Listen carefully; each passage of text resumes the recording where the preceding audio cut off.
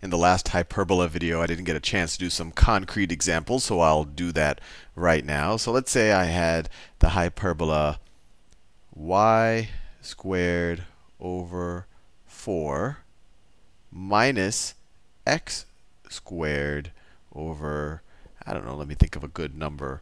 Let's say x squared over 9 is equal to 1. So the first thing to figure out about this hyperbola is what are its asymptotes. And once again, I always forget the formulas, and I just try to solve for y and see what happens when x approaches positive or negative infinity. So if you solve for y, you can add x squared over 9 to both sides, and you get y squared over 4 is equal to x squared over 9 plus 1. Now I can multiply 4 times both sides, and you get y squared is equal to 4 over 9 times x squared plus 4. Right? Distribute the 4. Take the positive and negative square root of both sides. Y is equal to the plus or minus square root of 4 over 9x squared plus 4. And you can't really simplify this anymore, but we can think about what does this approach as x approaches positive or negative infinity. So as x approaches plus or minus infinity, what does this roughly equal? What does this approximate? What does the graph get a lot closer to?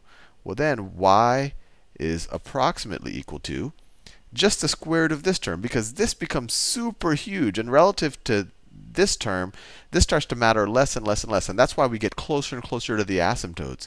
Because when this number is like a trillion or a Google, then this number is almost insignificant. When you take the square root, you're pretty much taking the square root of this, and you'll just be a little bit above the graph because you have this extra plus 4 there.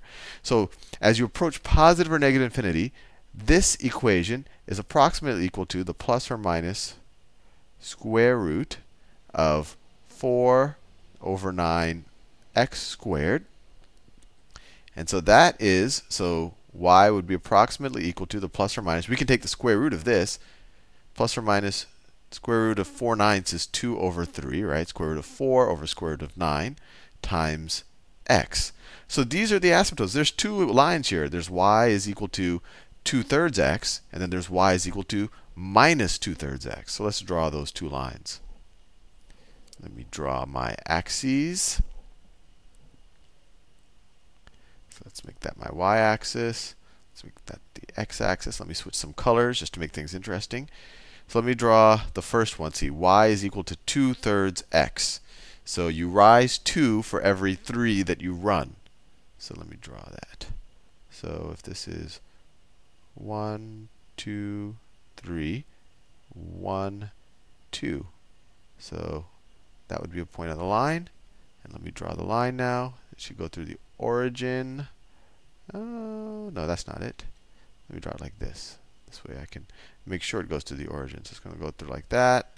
And then I could go from here and then go like that. So that's one asymptote.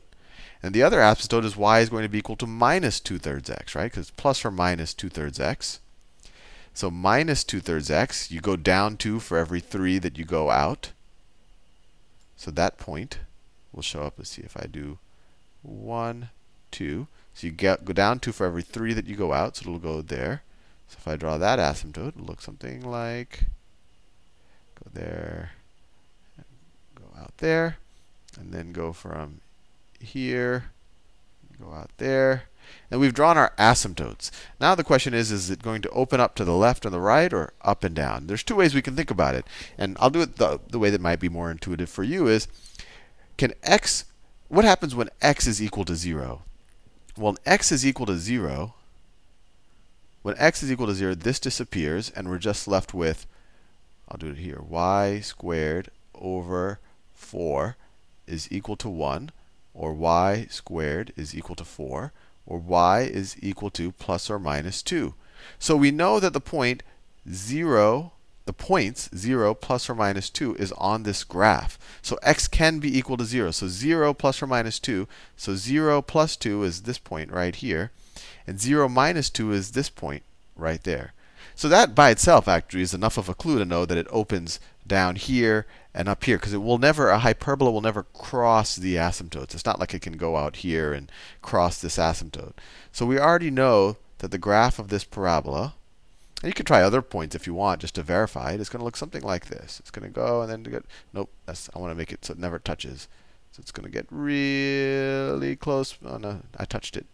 It's going to get really close but never touch. And then on this side, it's going to get really close but never touch. And I don't want to touch it. And then on the top side, it's going to do the same thing. It's going to get really close. And as you approach infinity, it's never going to touch it. And as you get really close, it's going to get infinitely close but never touch it. So that's what this parabola, this hyperbola is going to look like.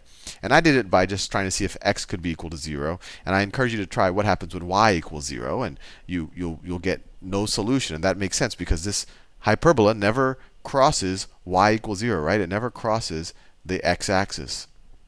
And this should also be intuitive because if we saw here when we did this approximation as x approaches positive or negative infinity, we saw that we always did have this plus 4 sitting here.